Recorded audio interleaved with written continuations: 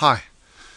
Now in this tutorial what I want to show you is how we can use the chain rule to differentiate trig functions which are given to various powers. Okay? And just to remind you very quickly about what the chain rule is, basically if you've got dy by dx, it's the same as dy by d something, as long as it's times by the same d something over dx. And I've chosen dt in this example here. If they're the same, it's as if they cancel out, and we're left with dy over dx, what we have here. So let's start by looking at number one anyway. Okay, so number one, what we've got is y equals 6 times sine cubed x. Now we can think of this as y equaling 6 times the sine of x, all cubed. And if we're differentiating this, what we do is we think of this now as y equals 6t cubed, where the t is the sine x. So when it comes to finding dy by dx, we need to use the chain rule, because dy by dx, as you can see, is dy by dt times dt by dx. Basically we need to find dy by dt from here, which would be 6 times 3, 18, drop the power by 1 and you get 18t squared. So that'd be 18. And instead of writing t squared, what I'm going to do is replace the t with the sine x. So 18t squared would be just 18 times sine of x, all squared. 18t squared then. Now I've got to multiply it by dt by dx. I need to differentiate what I called t.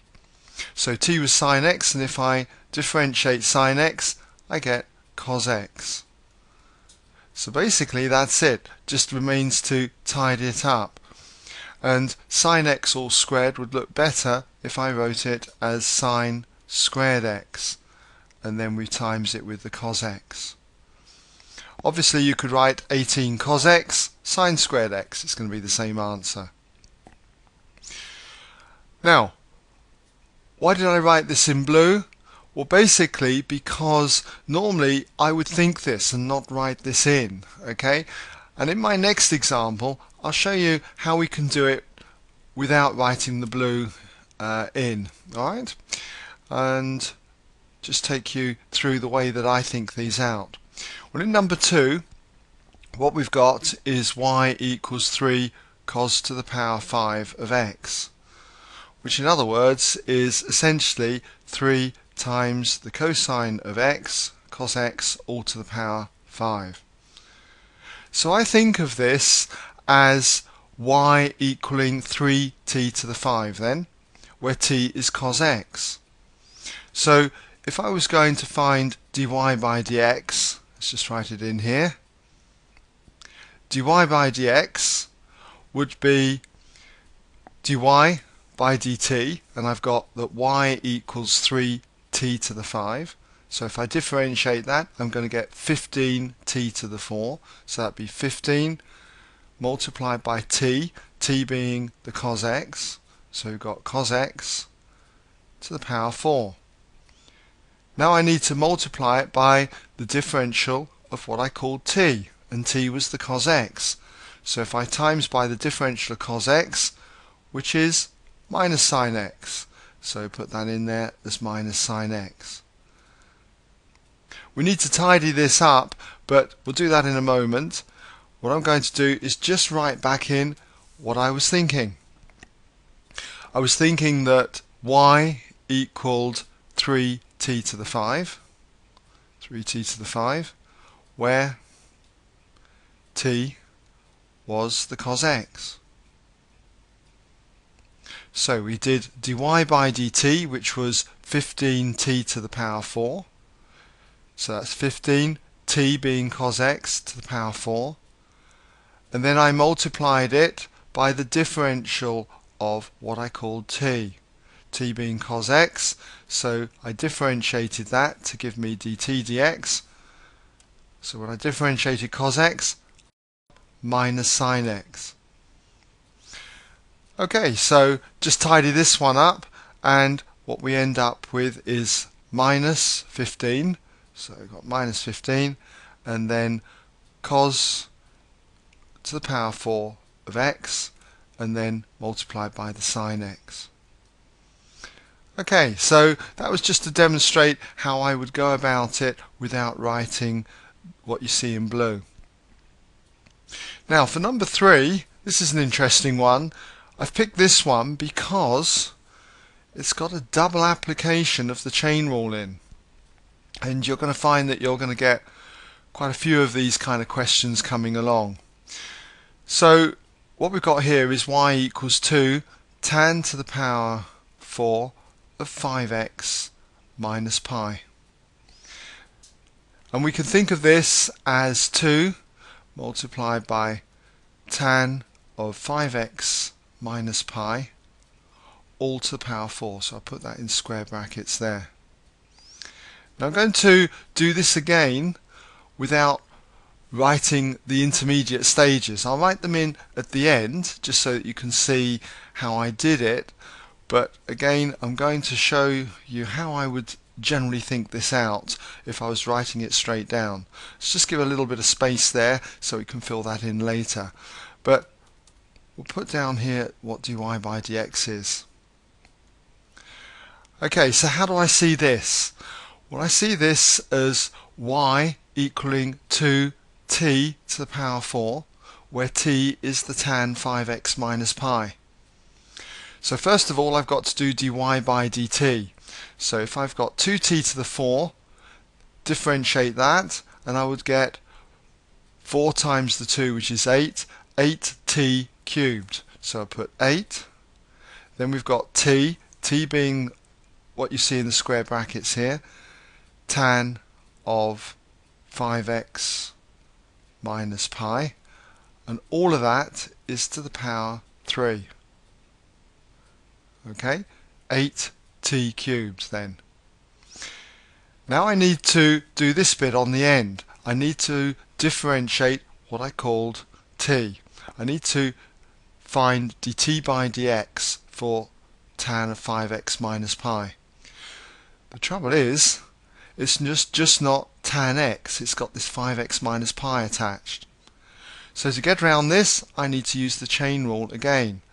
I nominate the 5x minus pi to be, say, u. So I've got to differentiate tan u. Differential tan u is sec squared u.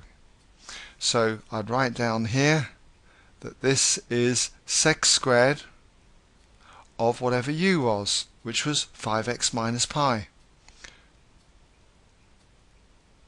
Alright, put that in brackets. Now I need to times this by the differential of what I nominated u to be, which was 5x minus pi. I need to find du by dx. And the differential of 5x minus pi with respect to x is just going to be 5. Differentiate 5x, you get 5. Differentiate the constant pi, you get 0. So we end up with 5 attached to the end there. So quite a tricky one. So let's take you back now to how I thought this out. I said that y was equal to 2t to the power 4, where the t was equal to the tan of 5x minus pi. So first of all, I found out what dy by dt was, and that would have been 8t to the power 3. 4 times 2, 8, drop the power by 1, 8t cubed. And there it is, 8t, t being the tan 5x minus pi, to the power 3. But then I needed to find dt by dx, and t dt wasn't straightforward. It wasn't just the tan of x, it was 5x minus pi. So to get around this problem, what I did was to find dt by dx, I let t equals tan of u, where u was the 5x minus pi. So when it came to finding dt by dx, the bit on the end here, I went for dt by d something. I chose du. I would then multiply it by du again, as if they cancelled now, and put it back over dx.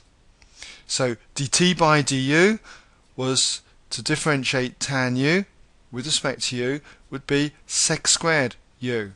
And that's what I wrote in here, sec squared of whatever u was, which was the 5x minus pi. Then I needed to times by the differential of what I nominated u to be, which was the 5x minus pi. Differential of 5x was 5, and the differential of pi being a constant, goes to 0. So we just got 5, and that's what I wrote on the end. Okay? So, hope you've been able to follow that, and all we need to do now then is just simplify our answer. We've got 8 times 5, which is going to be 40.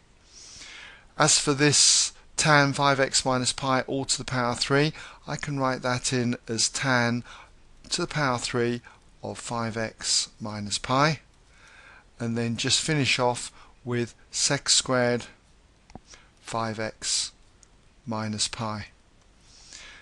And there you have it. Okay, well, I hope you've been able to see how I've done these examples where we do have to differentiate trig functions to various powers. And that brings us now then to the end of this tutorial.